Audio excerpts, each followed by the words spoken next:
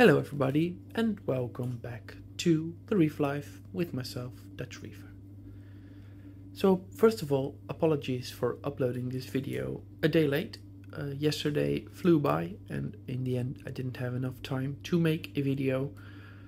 And I also received my Triton ICP results yesterday, which I wanted to interpret first before talking about them. So now that I've done that, I thought let's do the video anyway. It's one day later, but yeah, well, sometimes that's how it goes. So let's first start off by discussing the ICP results.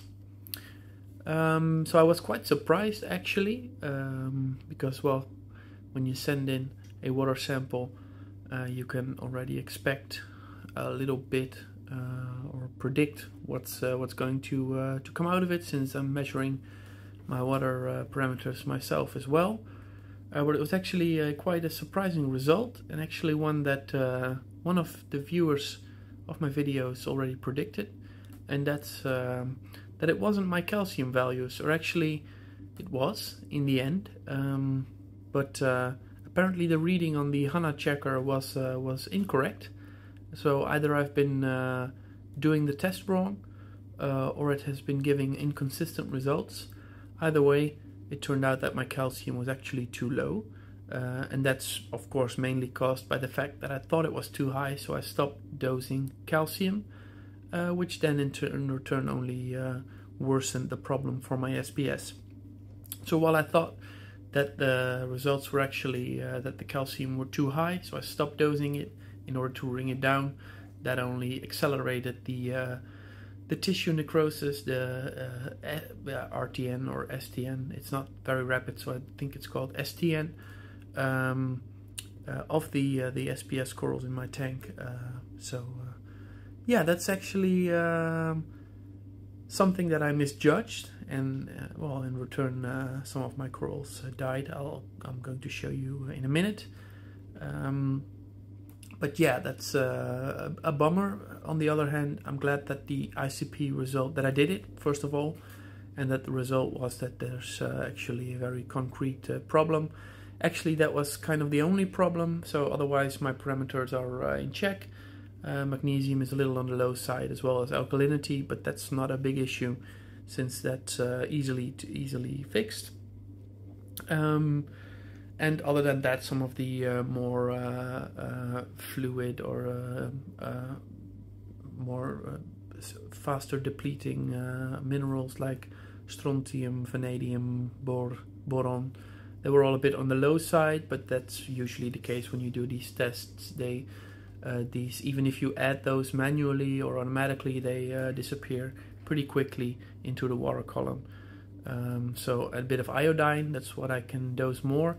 Then again, it's also in the Aqua Forest ABC Plus mix. So actually it's more the case that I just need to up my dosing, and of course do some repair work on my calcium, which I've already been doing since yesterday when I received the results.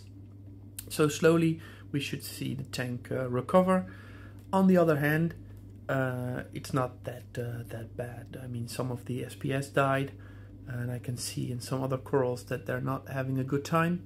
But then again, as you can see, the LPS are still kicking, alive and kicking. The zoanthus are still doing fine. The soft corals as well. So it's just a bummer that some of the new pieces that I acquired, some SPS corals, mainly Acropora and Millepora, that they vanished. But yeah, that's life. That's something we live and learn. Next time maybe I'll do an ICP test a little bit earlier in order to prevent the problem from worsening. But then again, I was guided in the wrong direction, because my ICP results are very different from my the measures that I did myself, or the values that I measured myself with the HANA checker. So I'll double check next weekend and do a drip test as well to see what's causing the issue. Now I know at least that I need to up my calcium to get the tank back into normal shape. So yeah, quick view around the corals that died. Unfortunately, as you can see right here, this used to be a frog skin Acropora. Well, as you can see, most of the tissue has disappeared, and there's not much I can do to save this coral right now. There's already some little water bubbles or air bubbles, sorry, attached to it. And same goes for this Millepora. As you can see, it slowly started dying on the tip, and then it went all the way to the base of the coral, and it's basically beyond saving. Same goes for this small piece of Acropora. This one might still pull through a little bit, and yeah, those two in the back are still doing okay. So I expect this one to stay fully alive, since I've had this for a long time and it hasn't shown any signs of decline. And this one as well, I hope that it will pull through and well, stay alive. As you can see, things are not looking good for those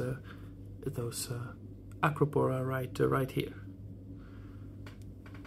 So other than that, I think the other corals are doing pretty okay. As you can see, the Zoanthus or these or this LPS is actually colored pretty spectacularly, so not bothered at all by the lack of calcium. Or maybe because I've been upping my calcium dosage since yesterday, they're actually a bit more fluffy than they were before, because they can appreciate the added calcium as well. But as you can see, LPS are a lot hardier than SPS, and they show barely any signs of decline. Maybe this Cycloceres, which has been looking a little bit down since last week. I hope that this will recover as well, but it's yeah, it's still intact at this time, so let's hope that it will stay that way.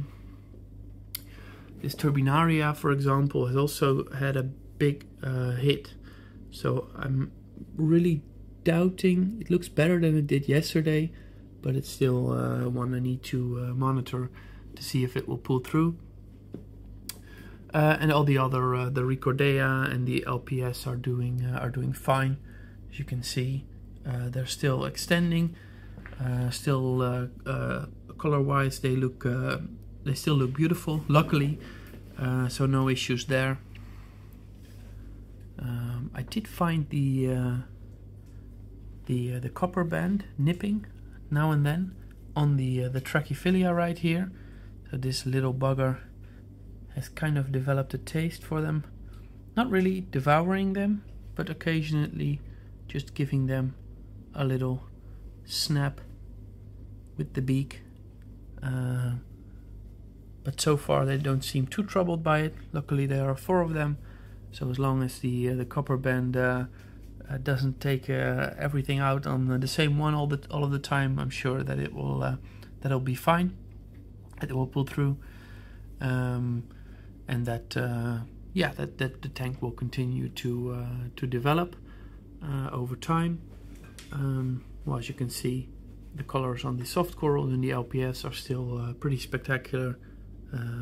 Well, on most of the corals.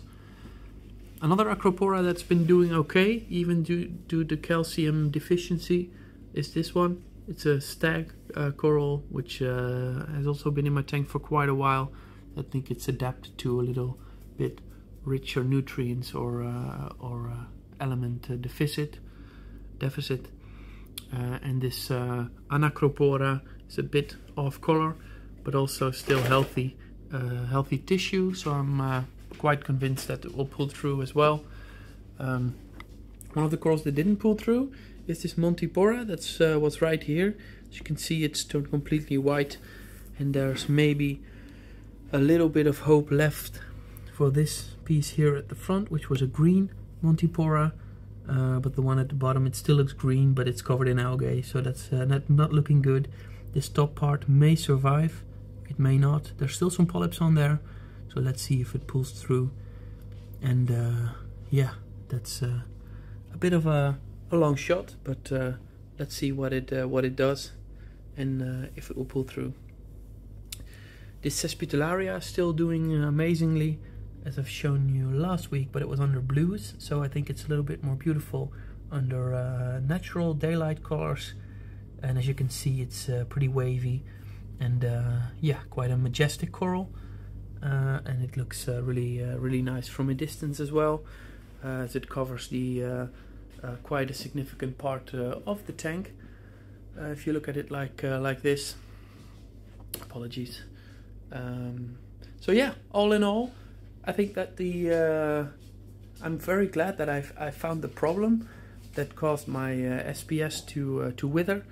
Of course, it's not nice, but at least I'm glad that I got the root cause, and now it's up to me to restore the balance in the tank, to get everything back in check. And yeah, that's it for now. Again, apologies for being a day late. Next time I'll try to I'll try to release my video on Sunday again, so no worries there. And yeah, for now, have a nice week, and I'll see you in the next one. Don't forget to like and subscribe if you haven't already. That will help me grow the channel. So for now, bye bye.